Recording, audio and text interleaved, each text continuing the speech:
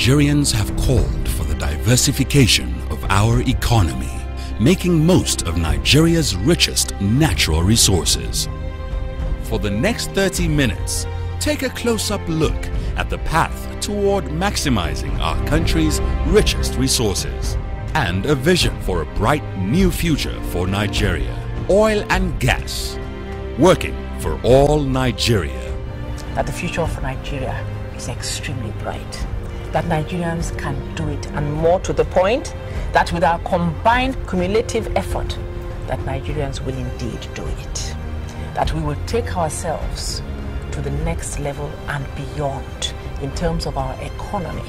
That we will become a country that is used as a measuring stick for other countries, not just in this region, but beyond. And that Nigerians everywhere will once again be able to hold their heads up with pride at their country and their countrymen, their economy and their leadership. The work ahead is critical for the future of Nigeria. Every Nigerian will be touched by the rewards and the proceeds from the oil and gas sector, and that is our intent. Because the development of Nigerian gas and oil are at the center of our country's standing and our interests in the international economic community. As our country's history-making Minister of Petroleum Resources, Mrs. Diezani Alison-Madueke, works to advance industrialization in the oil and gas sector, and her first concern is always for the people of Nigeria. The entire gas industrialization program should produce for this country up to 1 million jobs over the next 3 to 4 years. That is absolutely incredible. And all this has been done with the strong support and direction of President Goodluck Ebele Jonathan. In less than a year, Mrs. Diezani Alison-Madueke has made gas industrialization a key priority for the fortunes of Nigeria. As the Minister of Petroleum Resources appointed by President Goodluck Ebele Jonathan, Mrs. Alison-Madueke has helped change the face of Nigeria's oil and gas sector for the good of the country. In the gas sector, President Jonathan has empowered the Honourable Minister to aggressively pursue implementation of sweeping reforms in Nigerian gas pricing. Gas-to-power pricing has been revised to more sustainable commercial levels in order to provide incentives for sustained gas supply development and growth. Under President Goodluck Jonathan's very strong directive, we at the Ministry of Petroleum Resources have ensured that the scourge of fuel scarcity has become a thing of the past.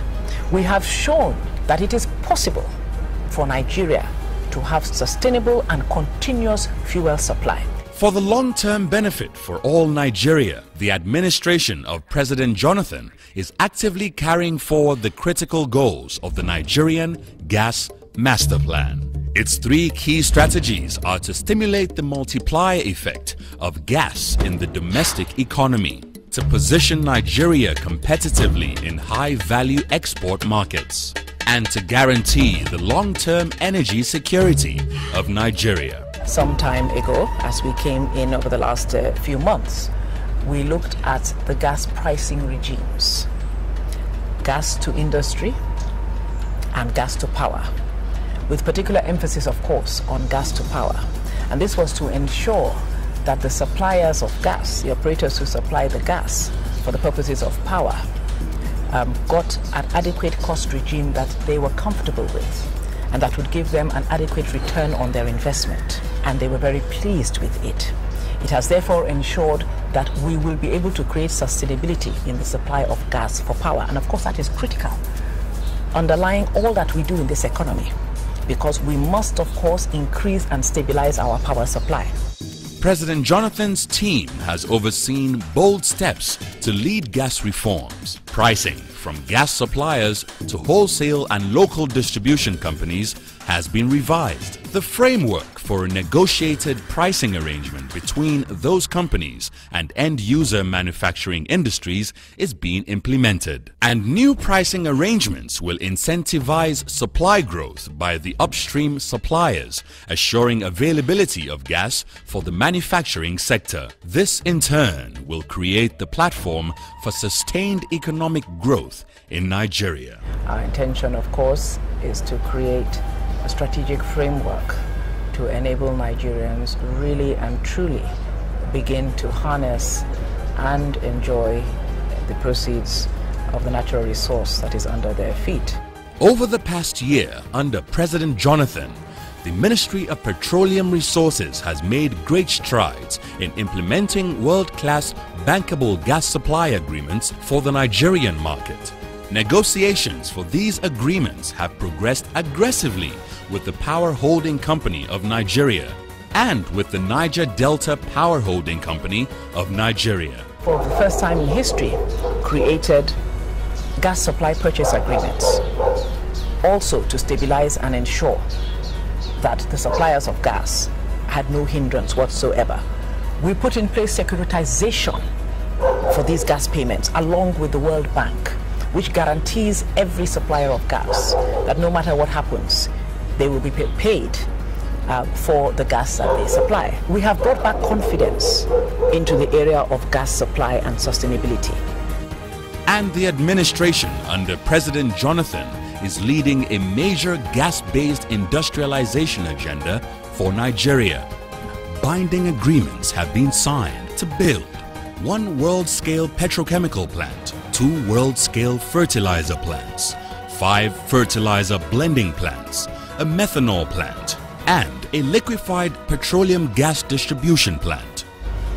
We have signed binding agreements with one of the major petrochemical plant entities in the world, Zenel of Saudi Arabia, to bring in a world-scale petrochemical plant to Nigeria, the largest in sub-Saharan Africa. It will ensure that over the next 2 years, Nigeria becomes the West African hub for petrochemicals. You can only begin to imagine the impact this will have, not only on the economy of Nigeria, but on the economy of the West African region as a whole. As a result of these efforts, in a remarkably short amount of time, gas production and supply in Nigeria is at an all-time high, and achievements are being felt to change the landscape in the oil sector as well. Through refinery revitalization and domestic production of products, refineries in Warri, Kaduna and Port Harcourt are now operational. Well, as you know, traditionally we have had a lot of problems with the refineries, which are quite old at this point in time. They are not actually at full capacity. They are at this time at 60% capacity utilization, which is actually the highest they have been in recent times. But we intend to take that a notch higher. And we already have in place a very robust program for full turnaround maintenance and refurbishment of the refineries. The current administration is also focusing efforts on major repairs in the country's infrastructure to allow the efficient transport and movement of oil. The increased availability of pipelines and reduced dependence on road trucking has activated previously idle depots in Ibadan, Ore, Ilorin, Benin, Kano, and Jos. A major achievement to date of the administrative team under President Jonathan has been the enactment within the past year of the first ever Nigerian Content Act to expand local capacity. In conjunction with the act, the governing council of the board was inaugurated by President Jonathan to give all Nigerians a hand in our own petroleum resources. All Nigerians should immediately go out and get a copy of the Nigerian Content Act and peruse it very closely, because I have no doubt that there is something in it for every man and every woman, either directly or indirectly. The Nigerian Content Act is one of the most important pieces of legislation to have been promulgated into law in the oil and gas sector in recent times. And what will Nigeria's posture be in the world oil market? In October of 2010, Mrs. Diezani Alison-Madueke led Nigeria's delegation to the 157th OPEC conference in Vienna, Austria. The occasion was truly a history-making event because Mrs. Alison-Madueke was the first woman ever to lead a country's contingent at an OPEC conference since its formation 5 decades ago. I think that it's a very humbling privilege for me, as it should be for anybody who was put in that position. And I must give the full compliment to Dr. Goodluck Ebele Jonathan for being the first man in Nigeria as president to see fit to actually position a woman at the helm of the Ministry of Petroleum Resources. The oil and gas sector is a mainly male-dominated sector, and it has been for decades. But I do think that it brought a breath of fresh air into OPEC.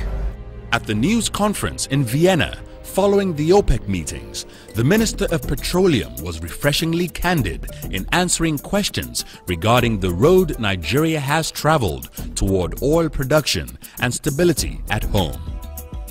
I'm sure you're aware that Nigeria has gone through a very dire period of militancy over the last few years. And embedded in that, we've suffered a lot of integrity losses to our infrastructure, and a number of our fields were obviously